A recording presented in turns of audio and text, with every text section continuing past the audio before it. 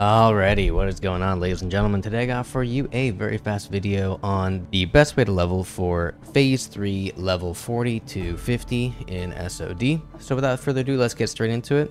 So now, since we have a few days left here before we get into the new phase, we actually have a few options here. So now I spent about 40-50 hours making this grid right here. And I will leave it in the description below as well. It'll be free to open and anything like that. It gives you the best 20 quests to have prepped and ready to go for your leveling experience, and as well as the exact route to take. Now, if you follow this route exactly, it should take you about 2 to 3 hours to complete all of this, and you will be level 44-ish when you are done. I put the XP values right here and the total cumulative values right here, which will get you to level 44 pretty much right off the bat. Now, just to further clarify what exactly all the colors mean, because it's probably a little bit confusing looking at it for the first time here. The gray is the pre-quests, so that any quests that you need to do before getting a quest in your quest log, because you're going to basically have your quest log full, is going to be right there. The yellow quests here are pretty simplistic. They are just the ones that you're going to have in your quest log ready to turn in before Phase 3 launches.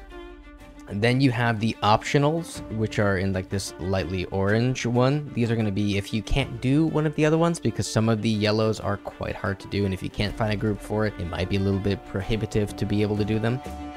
Next here, we actually got the follow-ups, so that is the blue quests are going to be follow-ups to other quests. So for example, you get the Grime Encrusted Ring, which is a drop from Nomergon. You can actually do 2 quests follow-up, and it gives you more experience that way as well. And the greens are quest items that you have in your bag that you do not have in your log, pretty self-explanatory. And the purple are actually quests that you're going to be doing while leveling, so you're going to be picking them up after the reset. Because, for example, you're going to grab In Search of the Temple when you're already turning in other quests in Stormwind anyway, so you might as well grab that. Now, while this list may be tweaked a little bit, or there's 1 or 2 things missing from here or there, it is 99% there and done. Alright, you can figure out how to optimize it a little bit better, but you're probably not going to get too much out of it if you just follow this. You are going to basically get there. Now, the pre-questing time took me about 9 hours because I was figuring it out and the placement in the route as I was doing it. However, if you just do it from top to bottom, it'll probably take you about 6 hours, so you still can do about 3 hours tonight, tomorrow, and before the day launch on the 4th of April, so you have that as well. And in terms of the best route to take to be as efficient as possible, you're going to set your Hearthstone to Tannerus first of all. Then you are going to start out in Booty Bay. That's actually where you're going to start in from. You are going to go ahead and turn in all the Booty Bay quests. That should give you about 44,000 experience. Then you are going to get summoned to Scarlet Monastery Cathedral. So hopefully you have a Warlock set up there, or you buy a summon really fast. And you're going to do that 5 times really fast just to get the lockout out of the way. You will be level 41 at this point. Then you are going to fly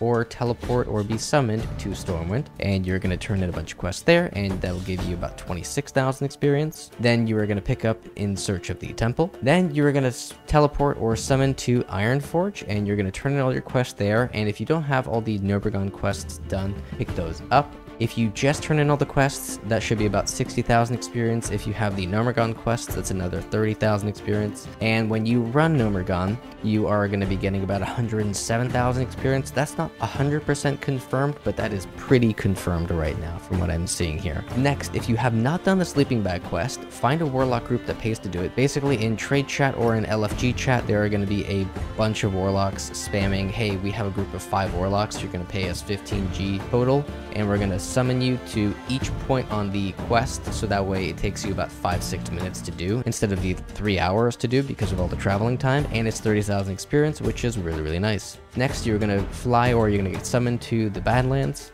and you're going to turn in all the quests there. There is not a single quest here besides one, possibly, which is going to be in your quest log. All of them are going to be in your bag. Next, you are going to go to the Hinterland, so get summoned there or fly. Turn in all the quests there. That's another 37,000. Then you're going to take your Hearthstone to Tannerus, and you're going to turn in all the quests, and you're going to pick up all these zul'farrak quests. That's going to be about 67,000 experience. Then you're going to run zul'farrak until you're level 45. Then get a port or a summon to Ironforge and fly to Netherguard Keep, or just get a summon directly to Netherguard Keep, and get all of the quest turn-ins, all the bag turn-ins done, and that's 35,000 experience. And I'm not even including that in the overall here, because the entire goal was to get to level 44 so you can actually get into zul'farrak as fast as possible. Now, we don't know if the student fodder is actually going to work for level 40 to 50. There's no implication that it won't work. So if you do still have all your 7 student fodders, you should definitely keep them and use them when you're spamming ZF, as it's going to make it go 2 times as fast because it's rested experience. And then you're going to be basically running zul'farrak until you are level 50. The entirety of the process should take you, I'm estimating here, if student fodder works, between 7 and 8 hours. Maybe a little bit faster, maybe a little bit slower, depending on your comp. Now, if you are a regular person and you're not really interested in spending 6-7 hours in pre-questing before the launch even begins, or if you saw this video too late and weren't able to do any pre-questing and you are now into the new phase looking for the best way to level, we got a few other alternatives here for you. So first of all, here we have another grid here, and it goes over all of the dungeon experience values per hour. The green is going to be the most optimal, or the most experience per hour. The orange is going to be pretty good. You can get a little bit better value out of that, and the red is not really worth it, and you shouldn't really do those at that level. So what you're going to be doing is basically level 40 to level 42, you're going to be running Scarlet Monastery Cathedral. You're going to get the most amount of experience there. Then you're going to do Old Demand once, and just make sure that you collect all the quests up for that. If you don't want to do Old Demand, that's fine. You can just skip straight over to zul'farrak. That's also great. You might have a little bit of problems hitting the mobs at this level, so maybe try to get to level 43. So try to maybe do an Old Demand, and then head over to zul'farrak at level 43. You can pretty much grind that easily until level 48. Now, if you don't really want to do zul'farrak over and over, you can swap and go over to Maradon at level 46, and you can run that until level 48. And then at that point, you can go back to Ironforge and then head over to BRD Prison or Houndmaster or Arena. And that's going to give you the best amount of experience. Now, if you don't want to do any of that, if you don't want to dungeon grind at all and you just want to quest, you'll be getting approximately these values here all the way on the right. Now, you can do that solo questing. That's also fine. You can do a mixture of the questing and dungeons, however you want to do it. But those are going to be your best experience values right there as well. All right, well, that's pretty much all I got for you guys today. Thanks so much for watching. If you liked it, please go ahead and, give it a like and subscribe. If you have any comments or questions, leave them down below, and I will be sure to answer them. And that's pretty much all we got for today. Peace out.